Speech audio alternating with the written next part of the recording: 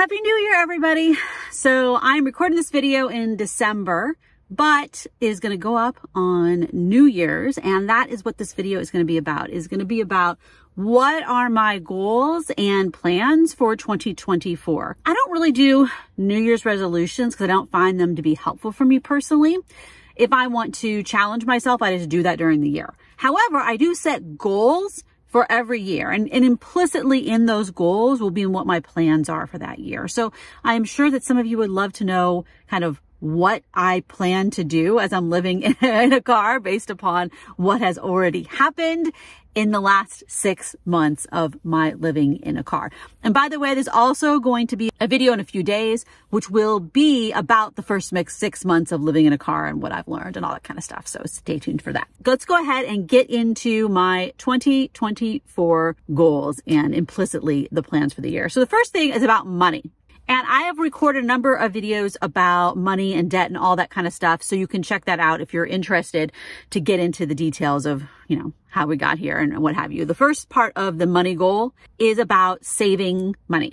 So about my emergency fund savings and my savings for my down payment on my next vehicle. Because right now I'm living in a Honda Civic. I want to actually get a Subaru Outback. I want something just a little bit bigger, a bigger inside, so I can cook inside, and something that has a roof rack and has a trailer hitch and all those kind of things, and also has a bit more high clearance. Well, this does not have high clearance at all. Something that has some high clearance and all-wheel drive. So that just means I can go to a lot of places you can't go in a Honda Civic.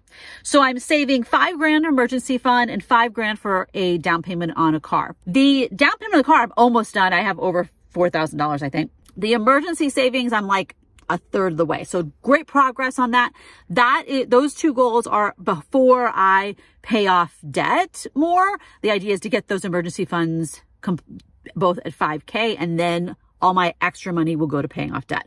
And considering that, the money to pay off debt is primarily coming from my YouTube channel. So this channel just makes a little bit of money. I would call it gas money. So it's like, less than $200 a month right now. My other channel though makes around $2,000 a month in just YouTube revenue. So in advertising stuff revenue. It also has a Patreon and all that, but that I'm putting that in a separate category. It literally is in a separate category. So my YouTube business, my goal, my hope is for it to be distributing $2,000 a month to me. And that money goes to pay off debt. Well, first it's going to go to emergency fund and stuff, but then once that's maxed out, then it will go to pay off debt. So I'll be able in that scenario to pay off a big chunk of debt this year. And that's $2,000 more than my minimum payments. You know what I'm saying? So I'll make more than $24,000 of progress for paying off debt because I'll also be making all the payments on all the other loans. And by the way, if you haven't watched the video where I talk about my debt, I don't have any credit cards. These are all fixed rate loans. I will be living off of the money my law firm makes. And so my law firm, where I do legal work for people with doing trademarks mostly, and then I also have a Patreon, and I also do some calls that people pay me for, like consultations. That pays me a salary. And so I will live off of that money, which should work perfectly fine. The second part is about travel, which is probably the one that people are the most interested in. So like I've been doing the last few months, I actually spend like a lot of time in town, which is surprising to me. And I'm going to talk more about that in my 6 months in a car video. But I still want to make sure that I am traveling as much as I want to and as much as I need to. So I'll make sure that every day I take a day off, that I, typically will go hiking, or go for a drive, go to the ocean or something like that, which would also be hiking, but that I do some kind of hiking thing every week. That every month I go camping. So if I'm not going on a big trip that month, I still go at least for a few nights, go to a campground. Partly just to be outside, to be relaxed, partly so I don't have to drive a car for a few days, partly so I can just cook all my own food. I mean, it's just like I enjoy camping, and one of the reasons I live in a car is so I can camp more because I love it. So going camping a few days every month. So at least 2 nights, if not more. And then every quarter, go on a big trip. How long the big trip will be and where I'm going to go, I have a ton of ideas, but it also depends on, my health, what's going on with my significant other and my son, the weather, are there forest fires? I kind of have to play that by ear to a certain extent, but I do have some specific plans. One is to go see the eclipse in April. My thought is I'm going to go to the Midwest for that. I but you know, it all depends on weather. I don't know. Trying to go somewhere where the eclipse is a whole thing. A lot of people are going to be going to like West Texas and other people going to Mexico. I don't want to go where all the other people are going, right? You know me. I don't want to be around the crowd. So I'm thinking of trying to go to the Midwest. Also, my parents live there. I'm going to see what they're doing. I actually haven't even talked to them about this yet, but maybe I'll see if they're in town for that. The eclipse isn't going to go over their house, but it's going to be like 20 minutes from their house. So I'm going to see what they're doing. But the idea is that that will be a trip where I will be in that part of the world. So Missouri, Arkansas, Louisiana, Texas, Oklahoma, like that chunk of the world. And I haven't road tripped around there in a really, really long time. And there's some national parks there. And of course, just beautiful state parks and beautiful places. A lot of times you see people who live in their vehicles, who are van lifers and stuff, spending their time in the western part of the United States. But there's actually great, amazing, beautiful places in the Midwest. And also campgrounds there are inexpensive considering the resources they have. So like a state park campground in Arkansas, Missouri, or I think a bunch of other states, Nebraska, it'll be $23 a night. That includes water and electricity at your campsite. Amazing. Amazing. You know, what a wonderful resource. And that means that you can camp there in a lot of seasons that you might not be able to otherwise because you have electricity. Now, it's probably not super fancy, gazillion amp, whatever, but I mean, I'm in a car, you know, I just want to plug into something. I could charge my stuff up. I could run a heater. Another thing I'm doing is going to Arizona. This is actually a trip that I'm on right now when you're watching this video, which is why I recorded this a week and a half before you're watching it. And spend some time in Arizona, go to some national parks there, all that kind of stuff. That, of course, is also very weather dependent. I want to go somewhere where it's snowing, where there is snow. I want to figure out camping, living in a car, sleeping in a car at lower temperatures. So I'm good down to 30 degrees Fahrenheit.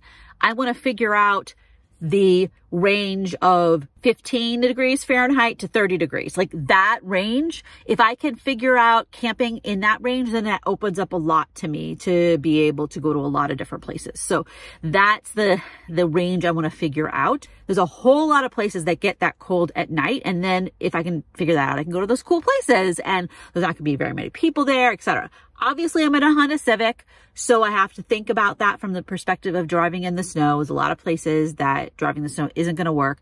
I do have cables, you know, but so, I mean, I can drive. It's not about places that require you to have chains or cables. It is about the fact that I don't have high clearance. And if I get stuck somewhere, like I'm actually stuck there. So I want to figure that out though. As far as other places, it really depends upon, as I said, weather, forest fires, what's going on. But I do want to do some other big trips, hit some more national parks that I haven't been to. I'll probably also go to some places that I've been to before. But I'm thinking, besides a trip to the Midwest, I'm thinking I'm going to do other things in the western part of the United States. So I'll go to a state, maybe even something as straightforward from California as go to Nevada or Oregon, or Idaho or Washington State, you know, and then just explore that state and spend a month there or something like that. But we'll see. But that's kind of what I'm thinking. So the big things there are the eclipse, snow, figuring out camping in the cold, and then we're going to go from there. One of the things also is this next summer, in summer of 2024, I do not want to be here where it's like in places where it's 100 degrees and I am just dying of the heat. I did that last time because I wasn't ready to travel yet. But yeah, like I'm planning to go up to elevation. I'm planning to avoid, like it is fine if it gets to be in the 90s during the day, as long as it cools off at night, which a lot of times it does in the mountains. But here, there'd be times where I was going to bed, it was still, 85 degrees. And it's like, this is not okay. So I definitely don't want to be dealing with that. But those are kind of my ideas for travel. When it really comes down to it, there's a lot of travel that I've realized doesn't make sense to do in the Honda Civic. And so my goal for over a year from now is to buy the Subaru Outback so I can do all the trips that don't make sense to do in the Honda Civic. Partially because of the clearance, but also because there's just not enough space. So like right now you can see that it's raining. I've realized that cooking inside the car is just so tedious. I don't do it. Like I can, but I don't. and this is something I'll talk about on the 6-month in a car video too, but like I need a little bit bigger of a vehicle to have a kind of permanent kitchen set up inside so I don't have to get everything out and put everything away each time. I hate doing that. It does not work.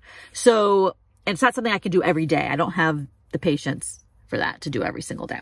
So that's kind of the ideas. A lot of the travel that I plan to do is going to be after I pay off more debt and after I have the next vehicle. All right. So the third category is learning stuff. So I plan to get my commercial drone license. I have access to a drone. My significant other has 3 drones, 4 drones. They're really into drones and photography. They have many, many cameras. They have so much of that kind of stuff. They're super, super into it. So I can borrow their kind of least fancy drone, which is actually still very fancy in my opinion, and film stuff for the channel. However, if I'm going to film stuff for the channel is monetized as well as the channels generally on YouTube, you need a commercial drone license. So I actually have done some of the studying for it, but I didn't actually schedule a time to take it. And it's so long since I watched all the videos, I don't remember a lot of the stuff. So I need to restudy for that and then take that test so I can get my commercial drone license and then use a drone and to add stuff. I think it'll add some great things when I go to disperse camping and go to various nature places. The second part in there is I have just started learning Spanish and I'm continuing to learn Japanese. I had been learning French, and French was what I took in high school, but I got to a point in French, got to be, you know, low intermediate, where I'm just like, I don't want to spend more time on French until I'm ready to go somewhere where they speak French. So like one of my long-term goals, this is not something the next year, is to go to Quebec and spend months there, living in a vehicle, traveling around, speaking French. Now, then it needs to be the Quebec version of French. So once I get close to actually making the plans for that trip, I will hire a tutor who's a Quebec French tutor so I can get the very good conversational aspect of Quebecese versus Parisian French. Because every time I've taken classes and things, it's always been Parisian French, and I don't have plans to go to France. I don't have plans to go to Paris. The idea is to go to Quebec. So that's a kind of a long-term language goal. And I have a lot of other languages I would like to learn too. But my idea here is Spanish is very, very useful even in the United States, right? There are more Spanish-speaking people here than I think other countries, just because we have so many people here in the United States who speak Spanish. So yeah, that's my idea. And then Japanese, I'm learning on a very, very, very long path, because it's very, very hard to learn, and I have my own kind of strategies for learning it. So I can go to Japan and rent one of their teeny little campers and travel around rural Japan, and because you need Japanese there. People in rural Japan don't necessarily speak English, especially older people are not going to be speaking English. So, and also if you going to a country and you speak the language, even if it's just conversational, a basic level, you know, you're going to have a better time, and you're going to be able to interact with people so much better than if you don't. So that's kind of my philosophy of that. And then I'm also still taking classes at community college in things like anthropology, geography, health, and advocacy things. So next semester specifically, I'm taking oceanography and what else? Oh, I'm taking a drawing class. So this is because, like, I think I probably told you all this story. When I was in Yellowstone, I came upon this woman. I was on this trail, this nature trail, and there was not really anybody else there. And she was drawing a boulder. She had this notebook. It was like about this big. She was drawing this boulder, and she started talking to me about how she, you know, don't mind me. I'm just drawing this boulder. And what she does is every year she comes back to Yellowstone and draws the same things. This boulder, these set of trees over here, this waterfall in this part, you know, like, and every year she does the same things. And it was just so beautiful. And what a wonderful way to experience Yellowstone in such a kind of quiet way where you're really spending time, because it's not like a picture you take, boop, done. But this is when you're drawing something, you really have to spend time there and kind of emotionally connect with it. It just seems so beautiful to me. And I've tried to learn to draw many times with various different books of, you know, learn to draw in 30 days kind of stuff. I think taking a class would actually make it so I did it and would develop that skill. And then I could have a you know, notebook where I do nature drawings as I travel. And I think that would be a lovely way to connect with what I'm doing. So yeah, so oceanography, which I'm very interested in. I love maps and stuff like that. And I feel like I do not, like looking over at the table of contents of the book and all that stuff for the oceanography class, there's so much I do not know. I have never learned. And it's, you know, majority of the Earth's surface is oceans. So oceanography, drawing, and I'm taking a class in the anthropology department, which is Indigenous Peoples of North America. I'm very much looking forward to this class. I think that's a huge hole in my education, and I'm traveling all over North America. So I think it would be good to know about the people who actually lived there and to some extent still live there, the ones who weren't, you know, subject to genocide. But that will be and also approaching from an anthropological perspective. So the idea is you're approaching it from the perspective of before colonization. What were these people like? And how did they live? And how were they all different from each other, etc. And then I'm taking something else. Oh, and then I'm also taking a food safety class. Okay, this is just a 2-credit class. This is a class for the culinary department. But I mean, it's open to anybody. This is so I can actually learn the rules of food safety, because I live in kind of a weird way and I have a cooler, and I also sometimes don't even use a cooler, and I want to know what rules am I actually breaking. The class is taught by someone who is a biologist. She is a microbiologist. So it's taught from a very scientific perspective of here's all the things that could kill you. Here's how to slow them down so they don't kill you.